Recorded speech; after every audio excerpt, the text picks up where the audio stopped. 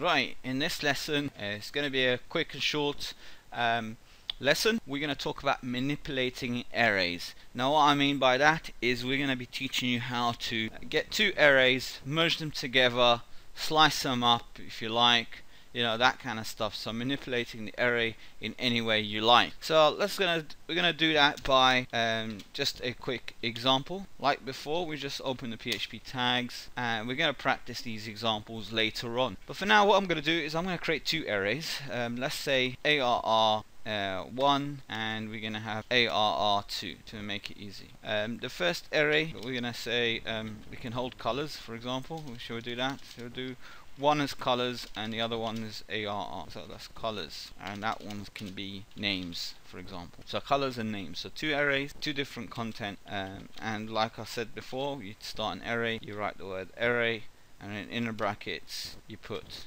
colors. Let's say blue, green, last one maybe we can have red as well. So now we've done that, and then next one we're gonna put names, maybe John, Peter, and what else? Sammy. Okay, so we have three names. Now what do I want to do next is I want to merge those two arrays together. So I want it to be just one array, and what we're going to do, we're going to start another array type. So I want to merge the two, and this one I'm going to call it mixed. Okay, and the way we do that, we use a function called array merge, and here I'm going to put the two names of arrays that we have previously.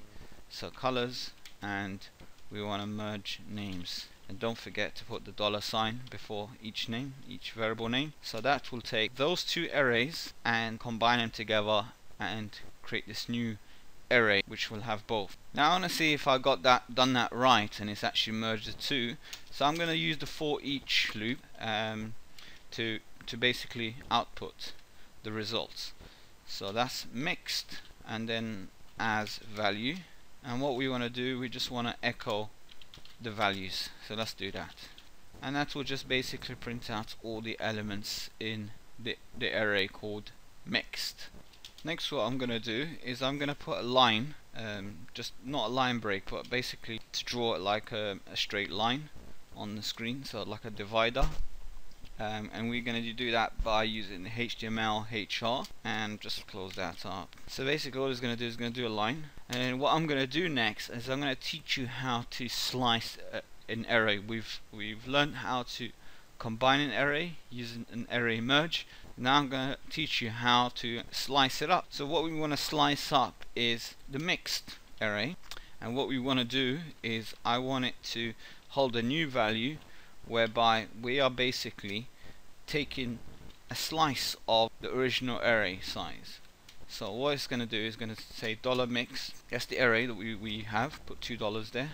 $1 is enough. And what I want to do, what the position I want to slice off is I want to take off the first element. I want to ignore that and start from element 1. Instead of starting from element 0, we're going to ignore element 0 and basically take on the first element. So we're going to ignore the blue and we're going to start at green, red, and then John and Peter, and we're going to get rid of Sammy. Yeah. So what we're going to do is I'm going to say we want to start from position 1 and end at position 4. So it's going to only hold 4 elements now instead of 6 previously. It had 6 elements when it merged. Now we're just basically going to have 4 elements only and ignore the remainder. So if there was more, it would be all ignored. So it would only have just 4 elements in that new modified version of mixed array. Hope it's clear. So once we do that, we want to do another repeat of the for each. I'm just going to copy it and paste it. Just the easiest way of doing things. Copy and paste if it's a duplicate. And all it's going to do is going to print us the new values that's inside here. So in this one, it would have printed 6 elements.